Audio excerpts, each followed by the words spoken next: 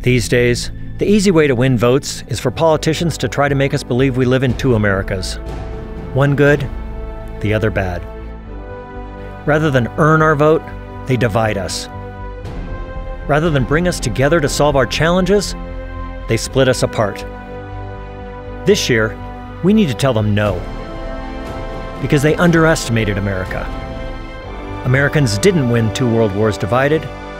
Americans didn't build highways divided, and we didn't put a footprint on the moon divided. We want to move forward, and we want to do it together. I want to show them that they have us wrong. I want to show them that we will not allow them to create 2 Americas, and I want to show them that we are united and will always be that way. We owe it to our children's children to remain one nation, under God, indivisible.